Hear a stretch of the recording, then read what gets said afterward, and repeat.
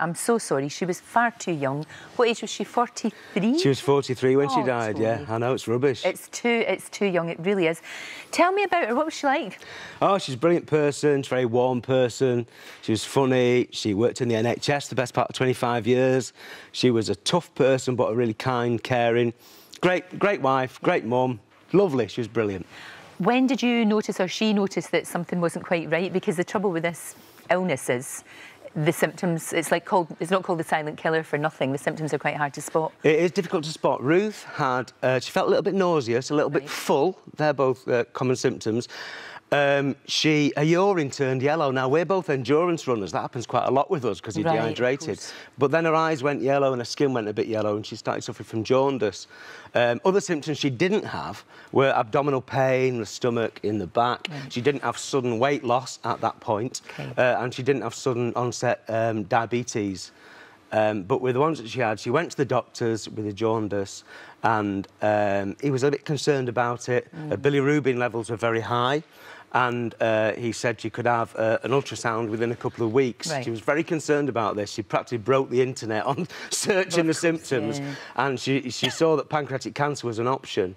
And despite the fact she didn't smoke and she was fit and young and you know, at a good weight. And so we went to on Halloween in 2015, we went to the local hospital and she signed herself in and she got an ultrasound there at the hospital then. Oh, Tony, so hard. And of course, you've got kids. Yeah. How on earth do you tell your kids? Were you always very open with them from the start? Yeah, we were really open. I mean, we had a couple of weeks where we didn't know what was really going on. They didn't know if it was cancer or if it was a benign tumour.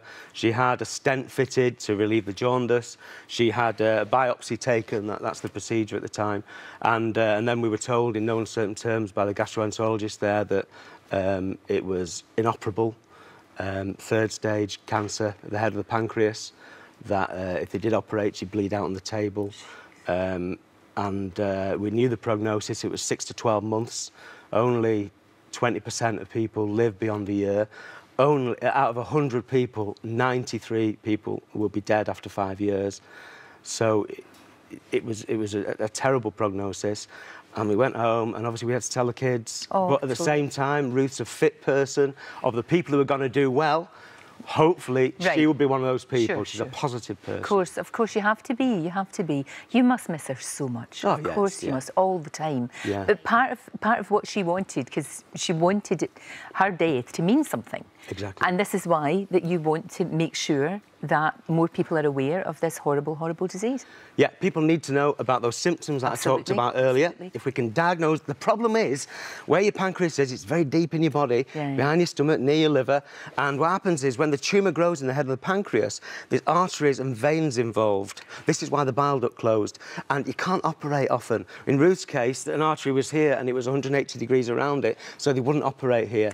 In the end, we went to Germany, and she had an operation in Germany, which potentially anybody who lives beyond 5 years of people who've had this Whipple operation. As it was, the tumour spread, the cancer spread within a couple of months.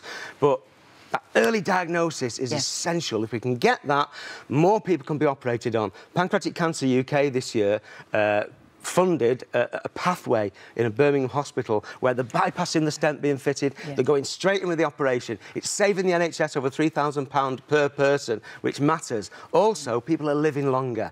We've got to get that rolled out over the whole country. Absolutely, of course we do. And are you finding that work is helping you personally? Do you find that? Because, you know, it's a family in Emmerdale, everybody says that, and it's true. Have you found that helping you a little bit? It's a great diversion to be at work, number one. Two, work were brilliant. We knew that how lucky we both were with our employers. ITV have been fantastic with me, I can't tell you. You know, there were storylines where I should have been in them, where I had to say, look, I can't come in tomorrow. You know, I had to say, look, I'm going to Germany Ruth's going to have an operation, I might be there a month.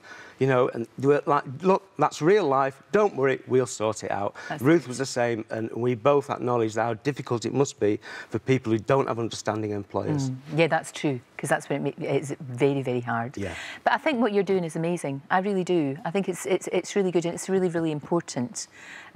Because when you lose somebody, you have to try somehow to get something, even a glimmer of hope, or a glimmer of light, really. Well, one, it's difficult to get information. Everybody tells you something. People go on the internet for half an hour. Yeah. Oh, you must try this, you must try that. You get bombarded, don't you? Well, you do get bombarded, and you need someone to say, look, that works, that doesn't, that doesn't. Ruth went to this charity, Pancreatic Cancer UK. They have support nurses there. She sent a list of emails with these questions. Does this work? Does that work? Does that work? And they sent back impartial advice to her. It was absolutely invaluable. There were forums that she went on where she got great information as well. And she was really keen on fundraising. We've got a quiz together called the Big Purple Quiz, which all you do, you go on the website, you download it, and you put it on locally. It spreads. It's not all about cancer, don't worry. It spreads a bit of awareness, raises a bit of money to pay for this important research that's going on. Fantastic. Do you know what you were just talking about there? We'll stick all of that on our website. Brilliant. There's lots more information there as well.